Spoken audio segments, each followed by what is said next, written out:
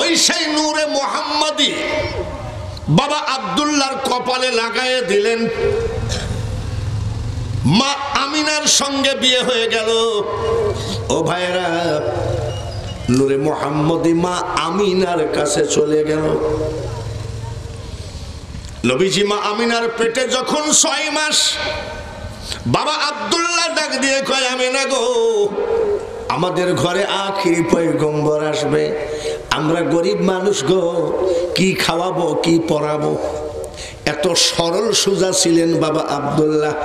আমিনা তুমি বিদায় দিয়ে দাও, সামদেশে গিয়ে কিছু রুজি রোজগার করে আখিরি পয়গম্বরের জন্য নিয়ে আসি। মা আমিনা বিদায় দিলেন, রুজি রোজগার করে মা আমিনার জন্য কিছু কাপড় চোপড় কিনেছেন, আখিরি পয়গম্বরের জন্য কিছু কাপড় চোপড় কিনেছেন। আসতেছে, চোখের পানি ফেলে আর কই, মাবুদ গো, আখিরি পয়গম্বর আমার ঘরে যেদিন প্রথম আসবে, আমি কারুর কোলে দিব না, আমি আব্দুল্লাহ নিজে কোলে নিয়ে তার 2 গালে 2টা চুমা দেব, আদর দিয়ে দেব। কত কল্পনা জল্পনা করতেছে। এমন সময় আমার আল্লাহ বলে, আজরাইল, সামদেশ থেকে আমার হাবিবের বাবা আব্দুল্লাহ যাচ্ছে, ওই জায়গায় তুমি জানটা কবজ করে ফেলো। মারা গেলেন। খবর চলে গেল মক্কায়।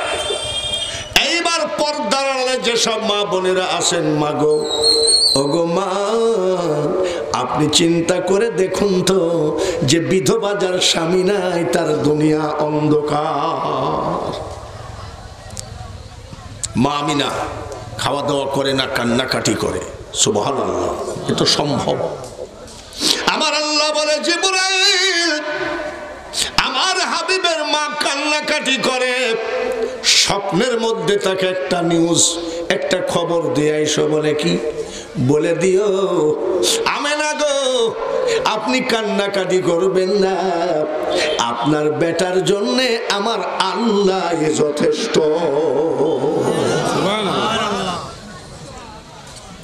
তারপরেও কি চুপ হয়? 6 মাস। 3 মাসের বেলায় জিবরাইল ফেরেশতা বলে গেলেন, আমিনা গো, স্বপ্নের ভিতরে আপনার পেটে যে বাচ্চা আছে আখিরি পয়গম্বর। 4 মাসের বেলায়, 1 মাস, 2 মাস, 3 মাসের বেলায় বলে গেলেন, মা আমিনা আরবের মেয়েদেরকে বলে ফেলাইছে, তোমরা জানো গো বোন, এটা তো সম্ভবই। মানে মেয়েরা যদি এক জায়গায় বসে না, এরা আবার গল্পতে গল্পতে অনেক কিছুই বলে ফেলে। বলবো, তোমরা জানো আমার পেটে যে বাচ্চা আছে, এই বাচ্চাটা আখিরি পয়গম্বর। মক্কার মেয়েরা কয়, আখিরি পয়গম্বর তো বালিশই নাই মাথায় দেওয়ার। মা আমিনা পাথরের উপরে মাথা দিয়ে ঘুমাচ্ছে, তো বালিশই নাই। কেউ বিশ্বাস করে না। গরিবের কথা কেউ বিশ্বাস করে নাকি? একটা রিক্সাওয়ালা যদি কয়, ভাই আজকে আমি তাহাজ্জুদের নামাজ পড়ে শুয়ে আছি, নবীজিকে স্বপ্নে দেখছি, আমরা কি বলবো?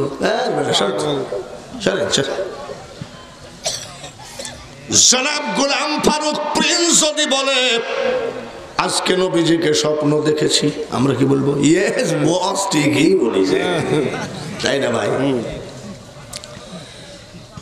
মক্কার মেয়েরা কয় না, বলে জিবরাইল এসে আমাকে বলে যায়। মক্কার মেয়েরা বলে, ওটা জিবরাইল না, ওটা ভূত। ওটা কি? ভূত না। জিবরাইল বলে, না, ভূত। আগেকার মেয়েরা 80 ঘর থেকে বের হলে নিলেন শাপল, দা, কাঁচি, এইগুলো হাতে করে বের হতেন। তার কারণ কিসে ধরবে? কিসে?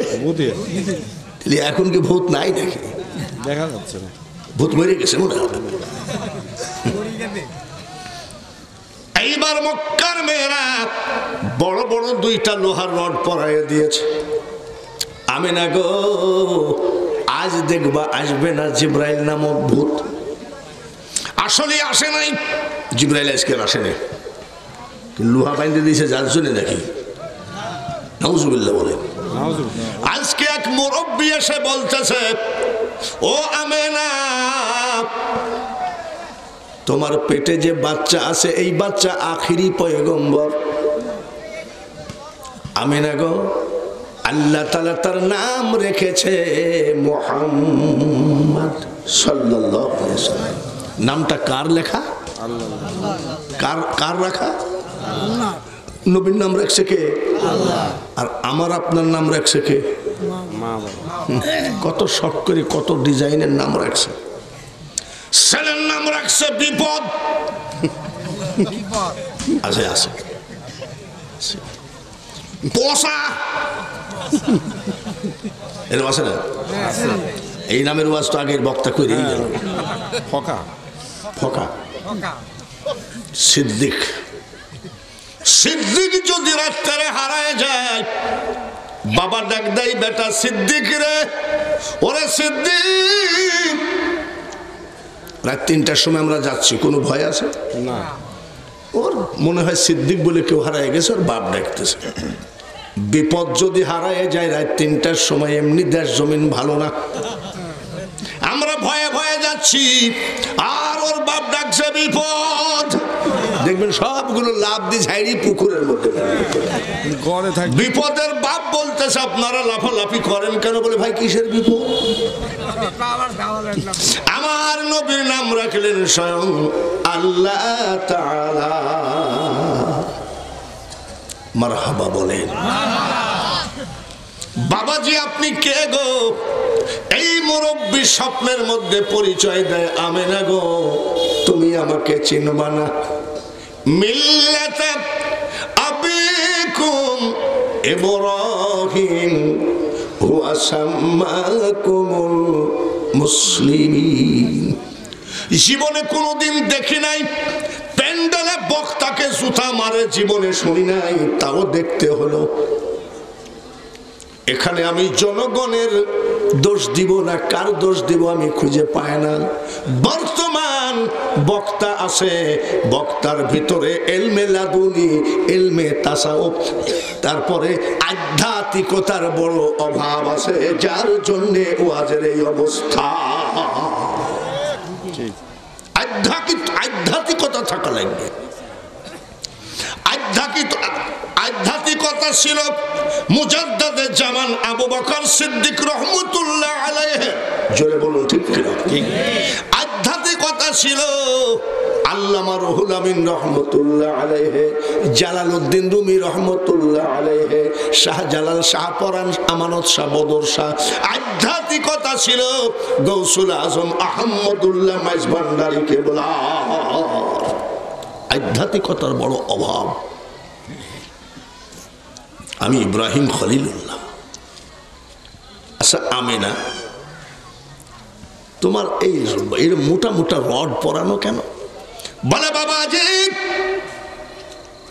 আপনারা যে স্বপ্নের মধ্যে বলেন আখেরি পয়গম্বর, কিন্তু আমার দেশের মেয়েরা বিশ্বাস করে না, এরা কয় ভূত, যার জন্য লোহার রড পরাইয়া দিয়েছে। বলে এসব বাজে কথা, এসব শিরকি কথা, এটা বেদাতি কথা। ওই লোহার রডের দিকে শাহাদত আঙ্গুলি উঠায়ে জাতির পিতা ইব্রাহিম আলাইহিস সালাম বললেন, আশহাদু আল্লা ইলাহা ইল্লাল্লাহু ওয়াহদাহু লা শারীকা লাহু। বলার সাথে সাথে আটার মতো লোহার রড গুঁড়া হয়ে বিছানার সাথে মিশে যায়। 6 মাস হয়ে গেল। মা আমিনা কয়, 6 মাস কই? পেটে তো বাচ্চা নাই। জিব্রাইল বলে বিশ্বাস করতে হয়। আমাদের বংশের মুরব্বী ইব্রাহিম আলাইহিস সালাম বলেন বিশ্বাস করতে হয়, কিন্তু কই? আমাদের মেয়েদের পেটে বাচ্চা আসলে 1-2 মাস হলেই বমি আসে নাকি? আসে না? আর মা আমিনা বলছে আমার পেটে ব্যথা নাই, বমি নাই, অসুস্থ নাই, বাচ্চা কেমনে টের পাবো? এতে বোঝা যায় গো আমার জন্ম আর আমার নবীর জন্ম এক রকম হতে পারে না। এইবার বাবাজিরা যখন 6 মাস পেটে হয়ে গেল, আপনারা হজ করেছেন এমন লোক এখানে আছেন?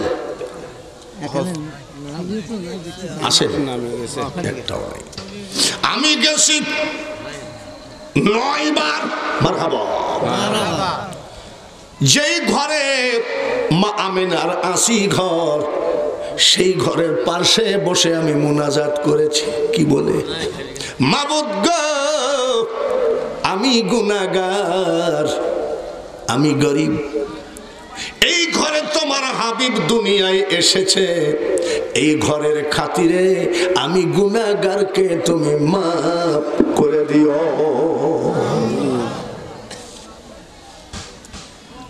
একেবারে কাবার পাশে, আবু জেহেলের বাড়ির পাশে মা আমিনা কাবার পাশ দিয়ে হাঁটাহাঁটি করেন। হঠাৎ করে তাকায়ে দেখে পাহাড়ের উপরে একটা বাঘ আর একটা হরিণ। হরিণ আগায়ে বাঘের দিকে আসতেছে, বাঘ আগায়ে হরিণের দিকে যায়। মা আমিনা কয় কি পাগল নাকি? হরিণটা কি কানা? সামনে যে বাঘ। হরিণ আর বাঘে কি বন্ধুত্ব হয় নাকি? শিয়ালে আর মুরগি বসে গল্প হয় নাকি? মুরগি কয় নাকি শিয়াল ভাই কেবা আসো কয় নাকি? হ্যাঁ, 88-র বন্যার সময় শিয়াল আর মুরগি পাশাপাশি বসেছে, ছবি দিয়েছে পেপারে, আমি নিজে দেখেছি। বলি কেন? শিয়াল জানে যে আজকে যদি মুরগি ধরি আর যদি বাড়িওয়ালা তাড়া করে তাহলে যাবো করে, যার জন্য বিপদে করে কয় বস তুই আর আমি ভাই বোন।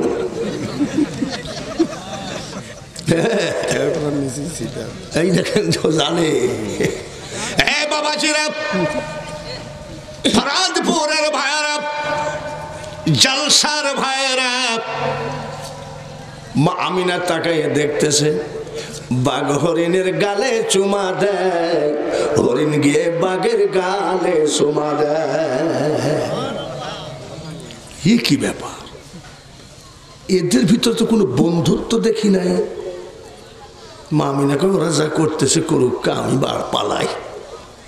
দৌড় মারানা, একটু জোরে হেঁটে যাচ্ছেন। বাঘ আর হরিণ এসে কয় মা আপনি পালাবেন না, আমরা জঙ্গলের হিংস্র জানোয়ার হতে পারি গো মা, আপনার সঙ্গে বেয়াদবি করে আমরা জাহান্নামী হতে রাজি না। বাবা কিছু মনে করিস নি রে, তোর লাইটটা একেবারে আমার চোখের মনির উপর পড়ছে। মা যায়েন না। মা আমিনা কই আবার কি? বাঘ আর হরিণ ডাকতেছে, যতই ডাকুক তাই কি সম্ভব? আমি ওয়াজের পরে রাস্তা দিয়ে যাচ্ছি, 4 হাত কুলিম সাপ আইসে যদি কয় আব্বা আপনার পায়ে একটু শোভা দিও, পাগল না? জালসার টেকাও নিব না, ড্রাইভারকে বলবো পালা। নাকি আপনাদের ভয় নাই নাকি? ভয় নাই মানে রাত 1টার সময় 2টার সময় একলাই গোরস্থানে যাইও, কোনো লোক নিয়ে যাইও না। গোরস্থানে যাই তোমার বাপের কবরের কাছে যাই, খালি দাঁড়াবা আসসালামু আলাইকুম ইয়া আহলাল কুবুর। আপনার বাপ যদি বলে ফেলে কেবা আসিস, জোরে বলেন কি হবে? অস্থির মানে কি? আমাকে যদি বলে আমি ওই জায়গায় মাথা ঘুরি পড়ে যাব। মা আমিনা দাঁড়ায় গেছেন, বাঘ আর হরিণ এসে মা আমিনার পায়ে চুমা খেলো। মারহাবা বলেন, সুবহানাল্লাহ বলেন, নারায়ে তাকবীর। সেই নবীর উম্মত আমরা, জোরে বলেন ঠিক কিনা? কেউ যদি সেই নবীকে ভালোবাসতে চান, মা আমিনার পায়ে চুমা খাচ্ছেন, আমিনা একটু হলেও তো কাঁপে। ভয় পাবেন না গো মা, ভয় পাবেন না। বাঘ আর হরিণ কান্দে কই মা গো, ওগো মা আপনার হাতখানা দিয়ে আমাদের দুইজনকে একটু দোয়া করে দেন। মা আমিনা ডাক দিয়ে কয়, বাগার হরিণ রে, দোয়া তো আমি করবই, কিন্তু আমার একটা প্রশ্নের জবাব দিবি। বলে, কি গো মা? তোরা তো কোনো মানুষ দেখলে ছাড়িস না, আমার পায়ে সালাম দেওয়ার কারণ কি? ডাক দিয়ে বলে, মা ঠিকই বলেছেন। আমি নিয়াত করে বের হই, মাবুদ গো, আমার সামনে কোনো মানুষ যেন না পড়ে, আর যদি কোনো মানুষ যেন যদি পড়ে ফিরত কিন্তু যাবে না। আমাকে বলে, মা আপনাকে আমরা সালাম দিই নাই, আপনার পেটে যে বাচ্চা আছে আখেরি পয়গম্বর, জোরে বলেন মারহাবা, আখেরি পয়গম্বরকে সালাম দিলাম গো মা। বলে, তাই যদি হয় রে, আরেকটা প্রশ্নের জবাব দে। হরিণার বাঘে তো কোনোদিন বন্ধুত্ব হয় না, তুই বাঘের গালে আর বাঘ হরিণের গালে চুমা খালি কারণ কি? বাঘার হরিণ ডাক দিয়ে কই, মা গো, আপনি কাবা শরীফের পাশ দিয়ে হাঁটতেছিলেন, ভোরের হাওয়া এসে আপনার পেটে লাগতেছিল, আপনার পেটে আখিরি নবী আছে, এই নবীর গায়ের হাওয়া যখন পাহাড়ের উপরে আমাদের দুইজনের নাকে ঢুকলো, সঙ্গে সঙ্গে আমরা হিংসা ছেড়ে দিলাম। বাঘ আর হরিণ হিংসা ছাড়লো রে, আমরা কি ছাড়ছি? আপন ভাই, এক মার নারীর ভিতরে ছিল 4 আঙ্গুল জমির জন্য ভাই হয়ে ভাইকে পাবনা জেলখানায় ঢুকালো, এমন ভাই কি না? তাহলে তুমি কেমনে উম্মতে মুহাম্মদী হইলা?